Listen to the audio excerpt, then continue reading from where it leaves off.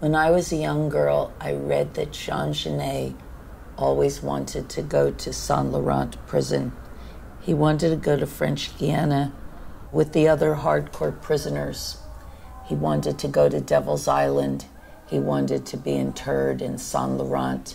He wanted to be where Dreyfus was and where many prisoners died of malaria or trying to escape in the Moroni River that was filled with piranhas.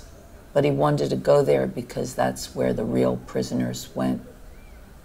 But they closed it down in the 40s just when he had his sentence, and he never got to go to Saint Laurent prison. And I read that he mourned that fact. So I decided that I would go there someday and I would bring him back a present from Saint Laurent prison.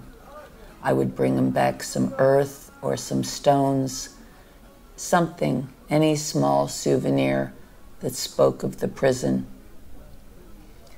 So I never met Jean Genet.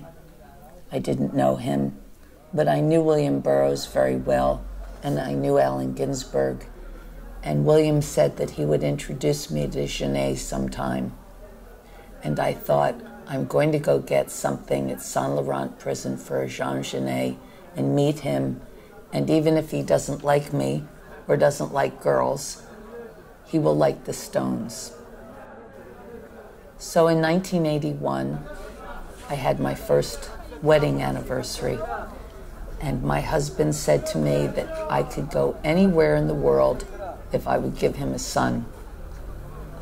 And I promised him I would give him a son, and I said, I want to go to Saint Laurent prison.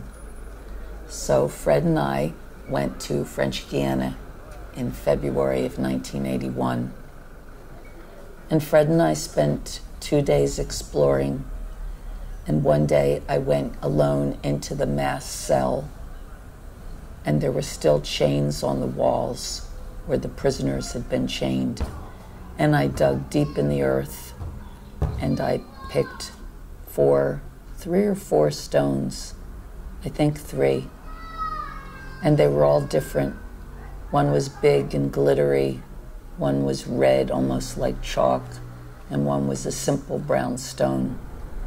And I put them in a oversized jetan matchbox. After that, I had a son, as I promised. But I didn't get to meet Jean Genet because he died in 1984. And he died the day that the Americans bombed Libya. And we killed Gaddafi's adopted daughter, Hannah Gaddafi. And Hannah was an orphan, an adopted orphan, like Genet was.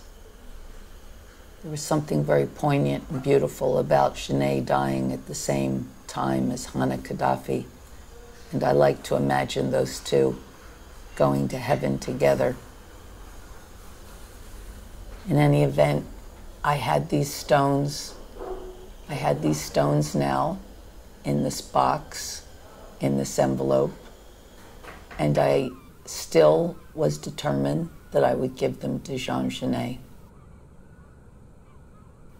And finally, I had a little concert in Tangier. And it was a little concert honoring all of these people, William and Genet and Paul Bowles and Allen Ginsberg and Brian Geisen.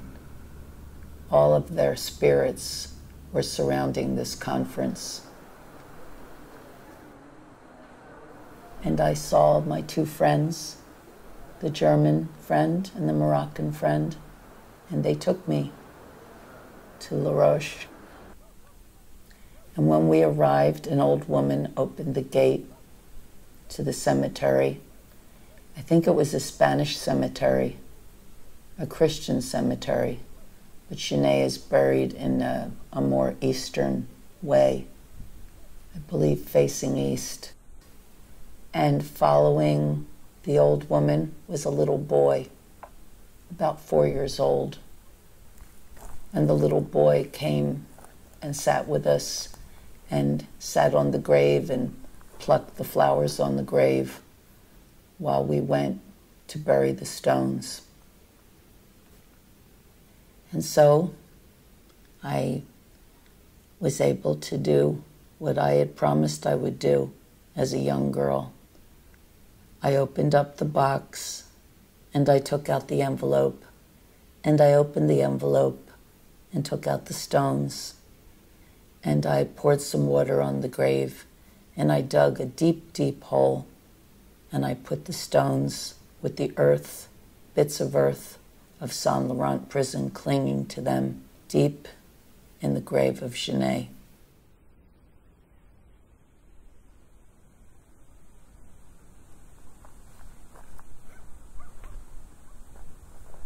And after that, the little boy sat there plucking the rest of the flowers that we had left. And I thought that Genet had 2 reasons to be happy.